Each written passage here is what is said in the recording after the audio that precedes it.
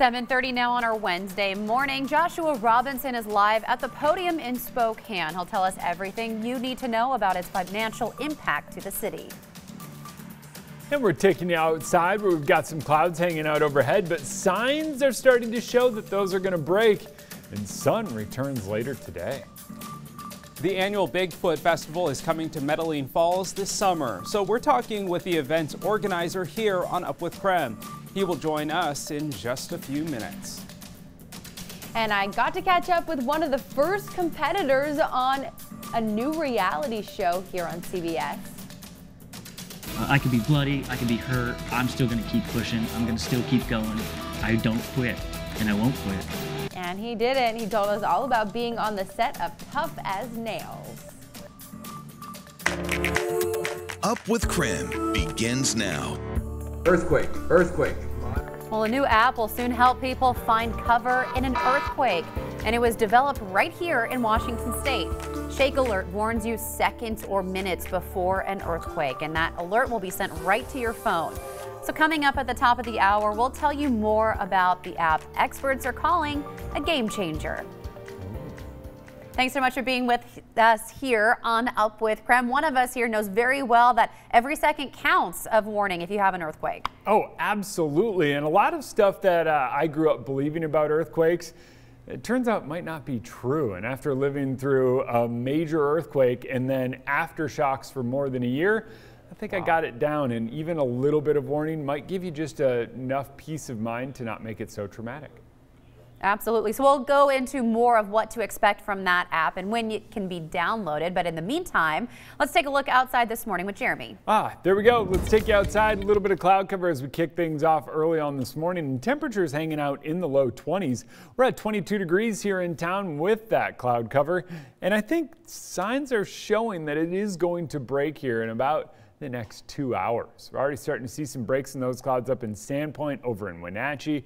But us here in Spokane and Coeur d'Alene, well, we're in the clouds. Moses Lake, you're in the fog. That cloud is just sitting on the ground. It's a lazy cloud. It's not getting up and in the sky. So, hey, fog, leave. That's what we're saying early on this morning, because once it does, we get sunshine. Plenty of sunshine in the forecast later on this afternoon, but enjoy it while you can. Seems our active weather pattern just won't give up. We've got more snow in the forecast, and that arrives later in the day tomorrow. So for now, this is kind of our only sun in the forecast. Enjoy it. Temps in the mid-30s later on this afternoon. I think that sun, if it comes out, could bump us up to about 35. If it doesn't, I still think we get above freezing. So it's nice and warm. All about perspective, those baby steps as we get warmer and warmer. Yeah. All right, Jeremy, thank you. 7:33 now. Well, the U.S. Track and Field Indoor Championships are coming to Spokane in 2022, and that event will be one of the first in the city's new sports facilities. Now, this morning, Joshua Robinson is live from outside the podium with more on our first look inside. Hi, Joshua.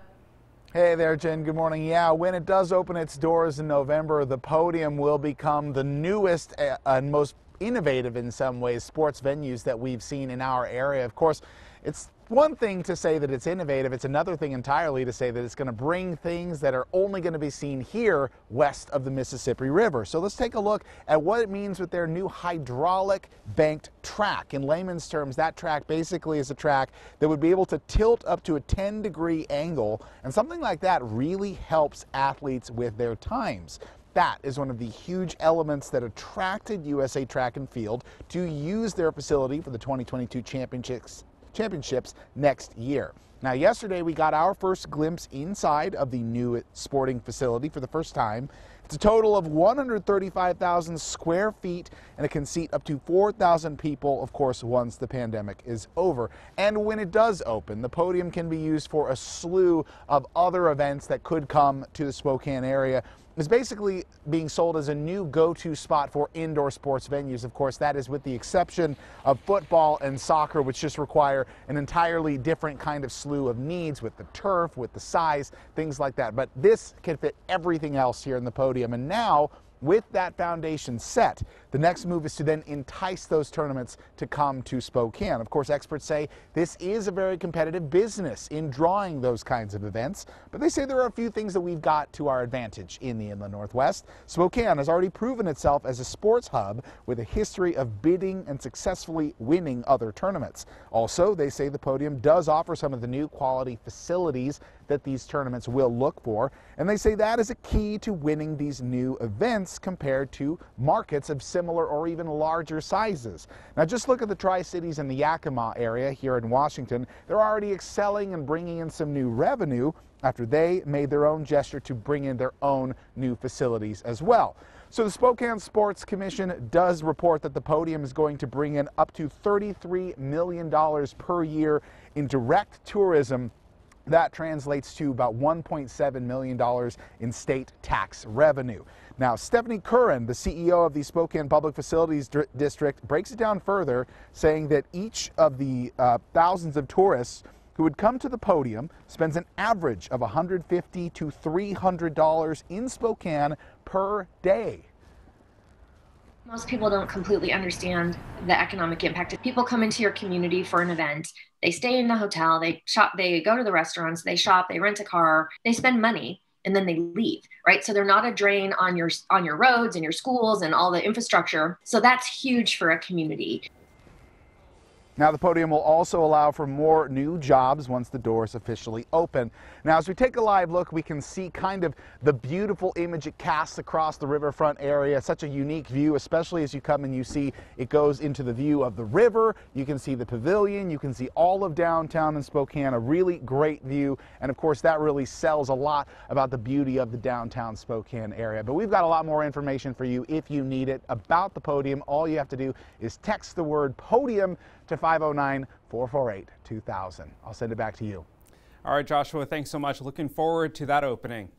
We'll take a look now here at 7:36. Frightening moments for a young skier in California. He slipped off of a chairlift on Tuesday, and he's safe this morning thanks to the quick thinking of skiers below him who caught the whole thing on camera also. Check it out. This boy was with his father on the chairlift when he somehow lost his balance. He slipped off the chair when his father wasn't able to hold on to him any longer. About a half a dozen people below the chair caught the boy by using orange plastic fencing like a net. According to the person who captured the video there were no injuries. Thank goodness he's okay. Wow, incredible video there. Yeah, definitely some interesting video. Good to see everyone safe. Well, taking a look at what's trending. We first introduced you to Danny Moody when Tough as Nails premiered back in July. The new CBS reality show is based on challenges full of hardworking Americans not afraid to get their hands dirty. Now, Danny is a third-generation drywaller from Spokane, and he has a company. Last time he spoke, he didn't really tell us much because he couldn't, but now we got the inside scoop. So we watched him make the final 5 and then power through the last challenge, coming in second, winning $18,000. Now, Danny was a standout competitor from the beginning, winning the first challenge and staying strong all season.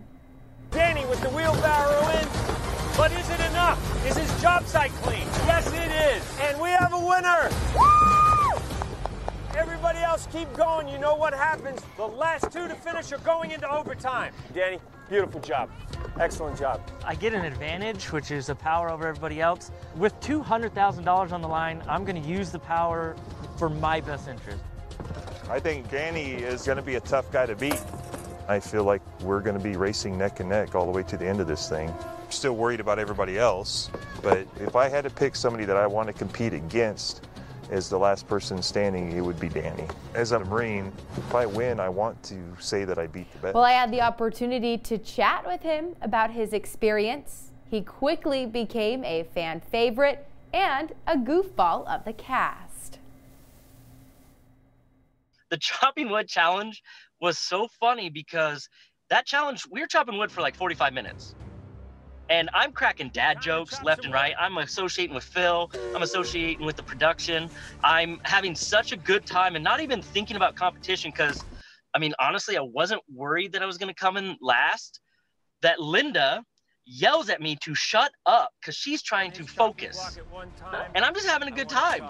So, I mean, I think my calm demeanor and knowing myself and my ability, not let the nerves get to me. What was the most unexpected thing behind the scenes that you can let our viewers in on? One of our challenges, since we're all scattered out, they made us reenact it after the competition to get better shots. So that's different. And I'm not going to say which challenges, and I know I'm not going to say which show, but some shows have such a big budget that after the challenge, they do the drone aerial shot.